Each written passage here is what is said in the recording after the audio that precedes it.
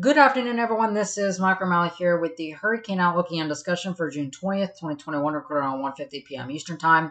We have a lot to talk about today, including the potential for a couple of more storms to form somewhere in the Atlantic Basin or the Eastern Pacific over the next couple of days, so stay tuned to that.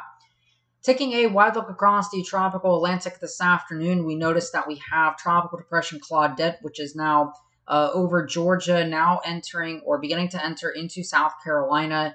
And again, the threat for flooding, rainfall, and severe weather remains a threat through tomorrow afternoon and evening as this moves off towards the east-northeast. This is now racing off towards the east-northeast and away now, and this will be moving onshore, really. This will be moving back onto the onshore waters there of coastal North Carolina by tomorrow, and then this should be on out of here by really tomorrow evening and on Tuesday. Now, we are also watching a string of tropical waves over the Atlantic right now. We're sitting roughly at about, less than 10 north. And these tropical waves, there's, more energy back off the screen here, will be working its way off towards the west over the next few days. And while there is some very dry, stable Saharan air and just unfavorable conditions north of here, the environment to the south is relatively untapped and is still prime for something to happen. And assuming we don't get a lot of dry air intrusions down across this area, we may just be able to squeak out one tropical cyclone or maybe even two, and we're going to have to start paying attention to that over the next couple of days. And then back here in the Eastern Pacific, we have another system to watch with a 30% chance over the next 5 days. We'll take a look at all that here coming up. Looking at Tropical Depression Claudette, again, sustained winds of 30 miles per hour with a pressure of 1,009. This is still hanging on as a tropical depression, but is starting to lose some of its tropical characteristics at this time. Again, the storm right now is centered mainly over Georgia and moving into South Carolina, and will be moving off towards the east-northeast rapidly. And this is going to be clearing the coastline here within 36 hours. This will be well to the north of the Carolinas. Now, again, we are still expecting some re-intensification as upper-level energy takes over really tonight into tomorrow, and this should become a tropical storm once again, retaining some of the tropical characteristics and then emerge back over water and slightly re-intensify some. Now, for this reason, we do have a tropical storm warning that is in effect for parts of North Carolina here, the Outer Banks down to Wilmington. And then we have a tropical storm watch for portions of coastal Carolina, South Carolina here. Again, this is going to, a lot of the winds right now are on the southern side and they're still occurring over the Gulf of Mexico.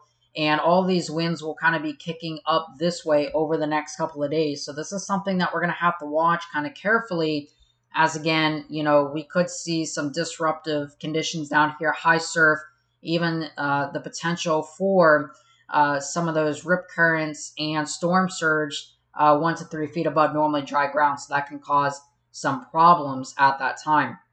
Now, if we look here at the visible satellite imagery zoomed out, what we'll notice is that right now we have the storm again, which is mainly over Georgia right now. And you can start to tell that it's really losing a lot of its definition here. We don't really have a very tight core at the moment. Like we were kind of seeing back here over Alabama. It's been very diffuse for its whole entire lifetime, but it's even more diffuse now. But regardless, there is still a closed center of circulation in the low levels at the surface, and that will be moving this way over the next couple of days. Again, but just generally unfavorable conditions exist, and this shouldn't really become that strong once it moves out over the Gulf Stream. But what we notice is that we have a lot of convection that is still spreading not only near the center, but also well away from it. We still have a lot of convection across the Florida Panhandle and all the way to the Gulf of Mexico, which is producing a lot of very heavy rainfall, especially near parts of southern Louisiana, where they've seen, their fair share of rain over the last couple of days from Claudette. But this is kind of a weak, front that is draped across here. And this is now starting to kind of take on more of those extra tropical characteristics. And again, once it gets into the Gulf Stream, it will reacquire some of those better defined tropical characteristics. But this is kind of now somewhat attached loosely to that front that's kind of draped across here right now. you can also see that there is definitely a lot of that cooler and more stable air kind of working on the environment to the north. But again, regardless, this will still bring a lot of very heavy rainfall impacts to parts of the Florida Peninsula and the Florida Panhandle, and then even out here across portions of Virginia and even all the way down to South Carolina. The potential for severe weather, including isolated tornadoes, damaging winds, even the potential even in North Florida today for a couple of stronger storms where maybe a brief tornado or two cannot be ruled out. So that's something to kind of keep an eye on. A closer look at the system reveals, again, we still have a center of circulation, though it is very broad and diffuse. Again, most of the thunderstorm activity is on the very southern side, removed away from the center of circulation. But you notice that there is some higher, and more, cloud cover across this area, higher cloud cover generally speaking. And that is where some of the better convective activity exists at the moment. And then we have a lot of this onshore flow that's going to be existing here. And again, that's going to be the result of some of that storm surge that could occur across portions of coastal North Carolina. But generally speaking, again, this onshore flow working on the environment, helping to also destabilize it. And this could cause some shower and thunderstorm activity to erupt across this area and produce some isolated tornado potential. But again, if we look here at the surface plot for the last about hour or so, we notice that what we have, again, we'll kind of zoom in on this, but we notice our wind barbs here. We do have a turning in the wind barbs in that counterclockwise fashion.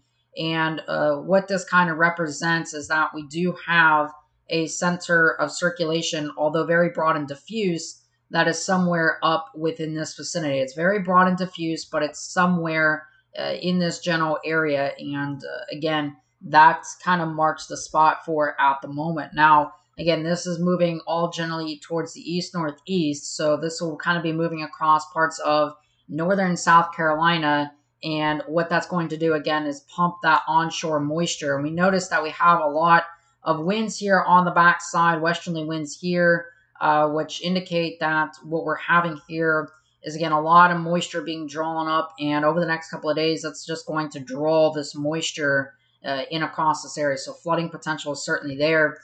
And one thing that I think we should also look at is the 850 millibar vorticity map. This is the spin in the atmosphere about 5,000 feet off the ground. And what this kind of represents here, again, these reds and whites, that's the higher cyclonic spin at your 5,000 foot level. And again, kind of what we're having here, this is our system right now, which is Tropical Depression Claudette.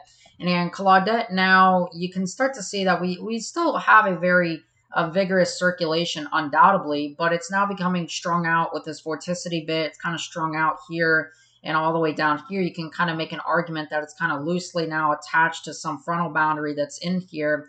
And what this kind of represents is that this is starting to lose some of its tropical characteristics. Now, it will be picked up by a lot of mid-level energy that is associated out here right now. This mid-level energy is going to scoot this off towards the east-northeast at a very quick pace here, probably over 20 miles an hour. And what that's going to result in, again, is some further intensification back into a storm as a result of this mid-level energy coming out of the Midwest.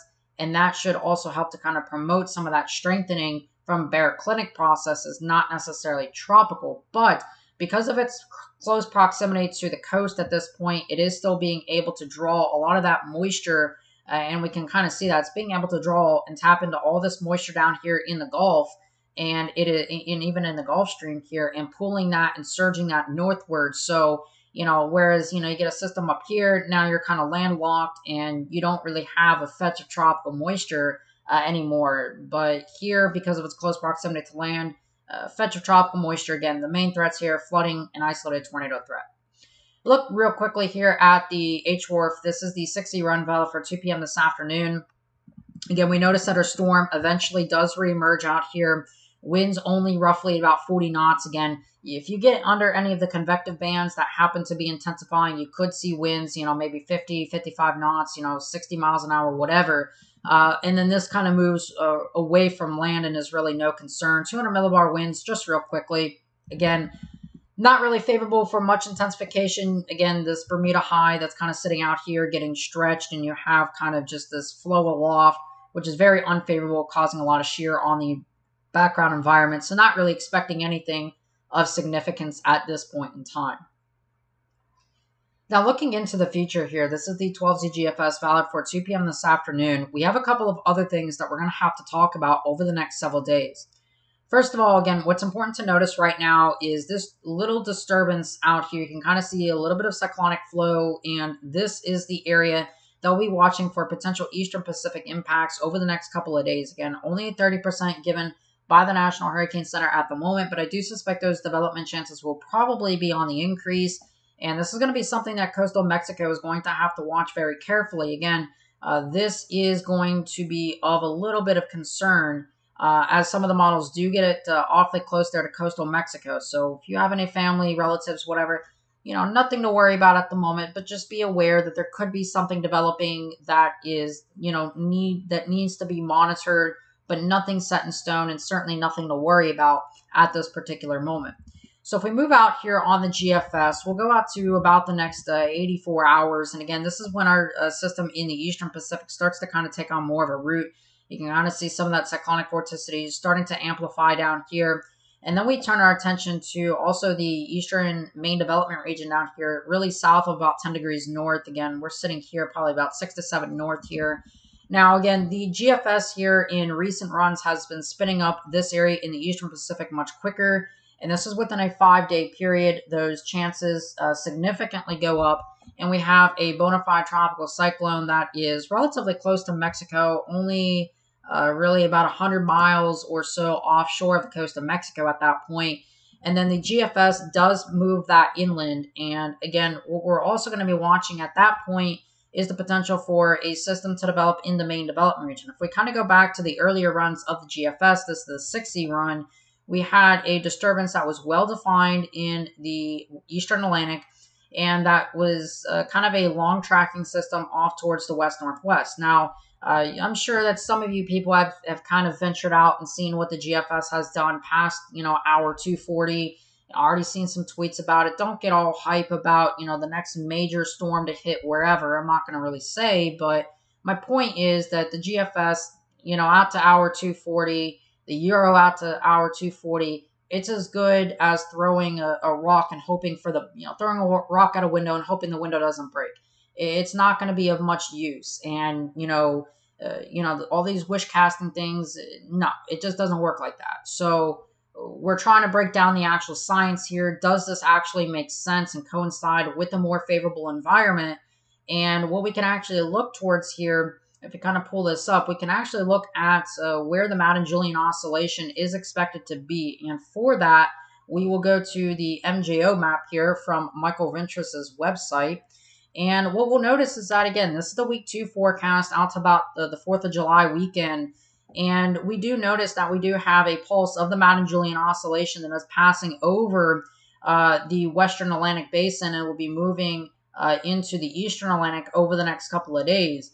And after that point, though, what we're going to be seeing is an African standing wave that will likely end up developing. You can kind of see this MJO pulse that's over Africa. This will be kind of a machine basically printing out these tropical waves that just come out, one after another. And if we kind of jump back to the GFS forecast, again, we'll notice that we end up trying to get something to end up developing down here. But it just can't really do it. And then something ultimately ends up developing out here in the Caribbean after some time.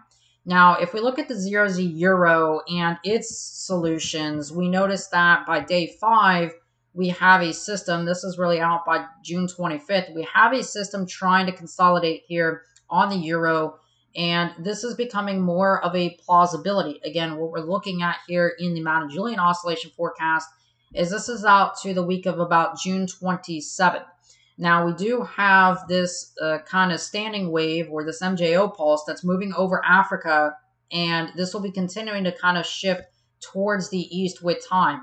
Eventually, this will kind of be setting up over the Indian Ocean and Africa, pumping out even stronger tropical waves. But for the time being, we can very clearly see that right now, we are going to be having this kind of just sitting over here. And this will be a factory for producing strong tropical waves that come off. And the Euro suggests that maybe something ends up developing from that. And certainly here on the Euro, we have a system developing in the Eastern Pacific from that as well. Now, the GFS ensemble here, this is the 200 millibar wind, and we'll go out here on the GFS. Now, again, we have this MJO pulse that is over Africa right now, and what we'll kind of end up doing, this is by day 5.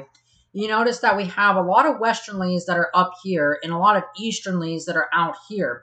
Now, we have easterlies, and this would typically go to actually enhance the favorability for increased outflow production. And in fact, if we look here at kind of some of the models, we can see that we end up getting this upper level anticyclone to start developing down here, and maybe a window of more favorability. And in fact, if we actually look here, we can see that again, we end up, all these little red numbers indicate the potential for a storm in this environment. And you do get some members that are down in the low 1,000 millibar range. You got 1,003, 1,001, 1,003, you got 997. So there is some, potential showing up in the models.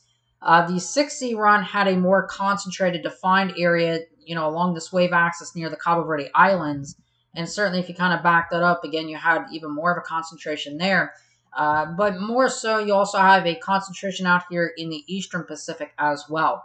Now, just out of curiosity, this is the 6Z Euro. Now, the Euro typically on the free websites, you get about, 12Z and 0Z. But the ensemble members here, they do run it about like 4 times a day now, just like the GFS. So this is the 6Z run of the Euro. And just going out here on the ensemble means here to day 5. This is actually day 5 here.